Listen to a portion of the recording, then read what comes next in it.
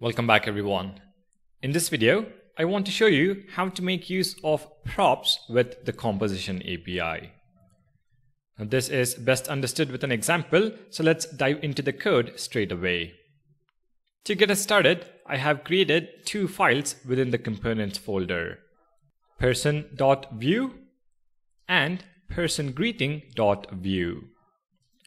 Person.view is the parent component and personGreeting is the child component. Within person.view, we have two input fields for first name and last name, both bound to reactive values using the ref function. So the person component is written completely with the composition API. Within the component template, we also have the personGreeting component. To this component, we pass in first name and last name as props. The personGreeting component, as the name indicates, renders a greeting message in the template. So we have the props option with the two props, which we then bind to the template using the mustache syntax. This, of course, is first name followed by last name. If we now include person.view in app component and head to the browser, we should see the two inputs and the text message from the child component. If I fill in first name and last name fields, the greeting message updates appropriately. Now, although our child component works perfectly fine, the better way to define our template is to replace the first and last name with a single computed property.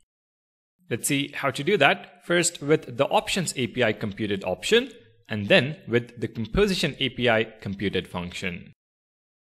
So first, the options API.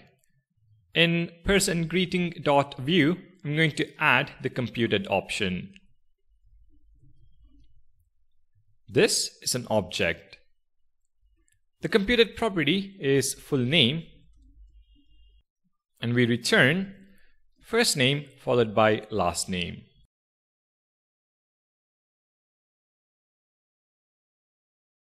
So this dot first name followed by this dot last name. In the template, we can now bind just the full name.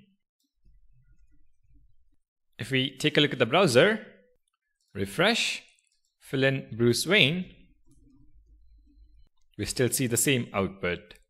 Let's go back to VS Code and replace the computed option with the composition API computed function.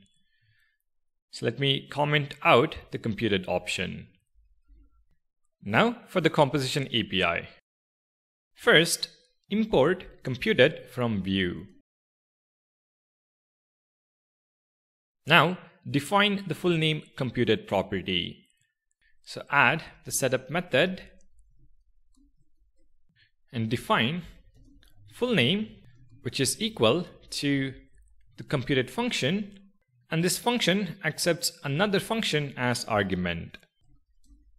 Within the function, we need to return the passed in first name followed by last name. But the problem is, if I were to write this dot first name followed by this dot last name, our component will throw an error.